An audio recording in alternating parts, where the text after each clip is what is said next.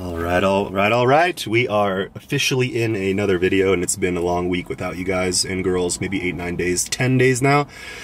I'll get into the hecticness. It's been a learning experience and just a hard experience, but whatever. It's another day and the sun's going down and it's time to train legs. So I have gotten in, since I've seen you all last, I've gotten in half-assed workouts. And they've been sporadic and untimed, and I kind of lost track of my consistency just because a lot of consistency around me was really affected. So just happens, and I gotta say, I'm very inspired by those who, you know, push through their struggles and continue to achieve their goals. Most notably, John De La Rosa brought the best physique of his whole life after divorce, starting a new company, and moving away from New York, his home. So, new beginnings coming at the end of the summer. So this summer's just got to be consistency and doing what I can and learning what I can and getting what I can out of it. So far, it's been quite a year, and it's not going to get any easier, I bet. Alright, bet. Let's go do this. Legs. Try something new today. I don't necessarily want to do all one-legged stuff, but let's get in there.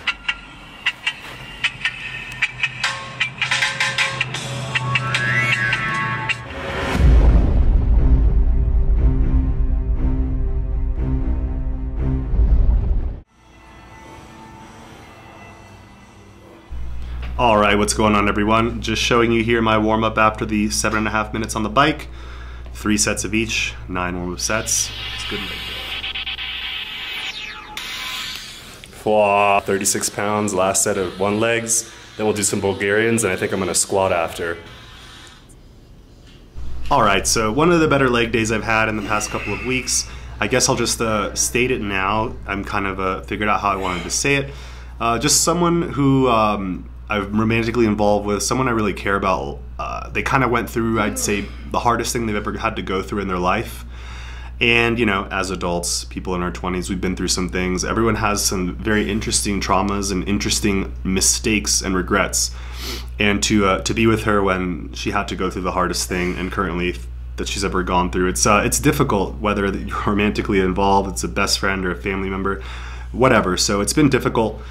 Aside from grieving and then feeling grateful and then feeling like, you know, worried and stuff like that, it's just been an emotional roller coaster. But at the end, I learned something about my own insecurities and my own trauma and my own just mental health issues by observing someone and trying to, you know, keep that team. And when you lose that team you build with someone and something really, really disruptive happens, if you rely on that team too much and it's gone, it's a difficult situation. So learning lesson, and it was good motivation for this workout. Finally felt good and finally felt like I was planted and hit a nice little, not really a PR, but had a great single leg deadlift session and pain-free in the knee this day, which I'm really grateful for. So speaking of being pain-free in the knee, Bulgarian split squats have been fantastic. Also, speaking of Bulgarian split squats, I just watched Pete Rubish on Instagram split squat 120-pound dumbbells per hand, and I basically have about, I don't know, 25 or less than 25 pounds in each hand. I think it was 23 and 24. So pretty crazy and good for me, but it's definitely an exercise that I find difficult to load. But Pete did have a much closer stance. So as I continue to keep these in, slowly phase them out as their importance really is going to be diminished. I'm going to close that stance in and see if I can keep increasing the weight. I just don't want to injure myself trying to do really heavy single leg split squats on a pad. You know, it's very unstable and it's not something that you can really catch yourself. You have to bail out of the exercise a lot. So I don't want to get hurt trying to get the biggest legs I could ever have doing something one-legged when I'm imbalanced. So introducing a compound movement like the squat is going to be crucial so that I don't just, you know, mess around on Bulgarians. And my knee felt great. Definitely felt some weird things on my inner thighs and on like the lateral and medial parts of my knee. But as you relearn to squat and re-cue knees out and stuff like that with your hip tightness and lower back tightness, it can definitely be straining on the knees, but it shouldn't be stressful, and it really wasn't, or painful, and it wasn't. So I'm trying to emulate the starting strength barbell squat. You guys have seen me talk about Mark Ripto's book. I haven't got to the overhead press section yet because I really wanted to focus on squats. But as I loosened up and put a little weight on my back, the key I'm going here is thumbs around the bar, arm basically in line with the torso right there, See, and I'm staying just about 45 degrees, and the barbell is on the spine of my scapula, so it's kind of like really on my rear delts. It's very low. So totally different than the high bar I used to preach. And again, I was doing that high bar because I was sick of people basically doing ultra low bar squats above parallel, half squats. So to distinguish from the people who do half squats and are ego lifting and have really no physique and have no interest in anything other than having big numbers and not even really competing, just moving big weight to be a part of that community, that's annoying. So I just started high bar squatting lighter weight, and I have bigger legs than most of those guys, or I guess most people doing those horrible form exercises that I observe. So I just wanted to do something technically difficult that would stimulate my quads and just not hurt my herniated disc in my back. So the high bar squat was a good opportunity for me. It was basically like a front squat. So if you have a herniated disc in your back, if you're having, you know, lower back issues, a low bar squat is not something you want to try to learn to do. You just want to try to get better. So I knew how to high bar squat without hurting my back because I could stay vertical. So I high bar squatted, and now that my back is better, I'm going to reintroduce the hamstring and protect my knee by involving the hamstring more in a low bar squat. So the low bar squat, better for the knees in the long term because you're using the hamstring more, it's more balanced. And the high bar is better if you're recovering an injury like a spine injury or something where staying more upright and lowering the load is going to benefit you. So herniated disc, want to maintain my quads. Obviously the high bar was the way to go. Back is feeling much better, and now I want to protect my knee. So let me squat in a fashion that uses more hamstring, because the more muscles you can use on a leg when you're using the entire leg, the more stable it's going to be. Do you want to push on the leg press with only the front of your thighs and disregard everything behind you? Or do you want something supporting the back of your knee? All these people wear knee sleeves for everything. Well, if you use your hamstring and all the supporting muscles, you'll have a lot more bracing. So thanks for watching, guys, and I'll be back soon. Peace.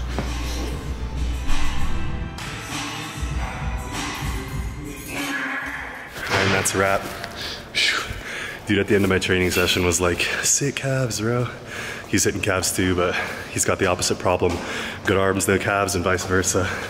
But I gave him the advice. The advice is... All right, everyone, welcome back. It's good to be back. Let's answer a few questions. So Amanda Paulino says, so all you said means I can still do my leg routine, just lower the weight with a herniated disc. By the way, thank you so much for talking. I was discouraged of working out after I got my MRI and found out I have herniated discs. So Amanda, I definitely suggest that you send me a DM, because this is going to be like a very, it's going to be a topic that requires back and forth to get some information. But what I can tell you is that once you herniate a disc in your back, you have to avoid bending over. It's really that simple. If you have a herniation like I did, where it's coming out of the backside, I believe, I mean, it just feels terrible superficially. If that's what you're dealing with, then you want to avoid any type of loading your back when your back is bent. You want to avoid picking up anything off the floor. So what I had to do was squats where you hold, or like a front squat where you hold something, or a goblet squat where you stand up and you hold something between your legs. And that way you get a vertical spine. So a lot of people are using the squat with kind of a low bar position, so you need to relearn how to do like a front squat like this. And you're gonna wanna start on a hack squat or on a machine. So disc herniation, the key is to brace, keep your core straight, and never bend over or have flexion. This is flexion, you don't want that. You always have to be erect, straight up. Even a slight extension is okay, not under load, but you never want flexion. So as soon as you're flexed like this, your back is flexed, you're gonna exacerbate the injury. So it will take months of babying your body that exact way, but you will come back 100%. If you're able to do your daily tasks and you've been injured, you can come back. It's possible. Nick says, also, bro, thank you for all the free information you give us. Says a lot about your character, loyal followers since day one, which he is. And yeah, actually, it's funny. The latest book I read was recommended to me by my brother. It's called Leaders Inside and Out. My brother actually took a Navy SEAL led kind of a learning type of program. It's just like a, I don't know, if you wanted to sign up for a bodybuilding camp, you can sign up for a camp led by Navy SEAL. And he did it with this gentleman, Rob Robertson. So I read his book on leadership and the difference between leadership, management, you know, working, doing things for yourself. So it was really inspiring, and it kind of goes along what you said. You know, if I want to lead or follow or give you guys information, I gotta look to other people who are gonna give me good information. So I'm just emulating, you know, the good people that I follow that give out free content that know more than I do. So I appreciate you appreciating it, and I feel the same way because that's what I fucks with too. Joe Schmo says, he's absolutely right. What movie's that from? So I did his first cycle, it was LGD, fed into the hype of minimal suppression, my balls shut down 5 weeks, off cycle, gained 5 pounds. Should have just done an anabolic cycle. And you're right, because I was talking to this with another buddy of mine through Instagram today. You found results via SARMs, correct? How do you know they were SARMs? Could have been that there D-ball, son. But yeah, you got anabolic-like side effects, so TRT is the way to go, bro. Thanks guys for watching. I'll be back soon. Peace. Oh, I had dinner. Ouch. All right, we can do a little sample here. It's a Boyce Avenue cover. I'm tired, it's late.